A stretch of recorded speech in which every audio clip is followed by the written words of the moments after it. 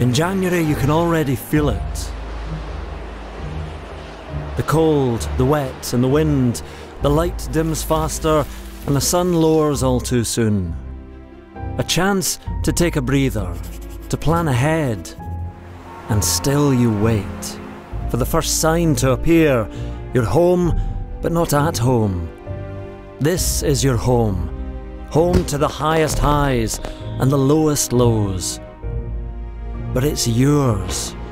And every year you come back again and again. Since 1883, rugby has always been a light in winter. The home nations, then the Five, then Italy in 2000 to add their sunshine. Every winter we sit in hope. Hopeful our team does well, hopeful we end the drought, the hope that delivers or the hope that kills you. In February, rugby returns. Winters hold less tight. Goodbye January, hello February. Hello Guinness Six Nations.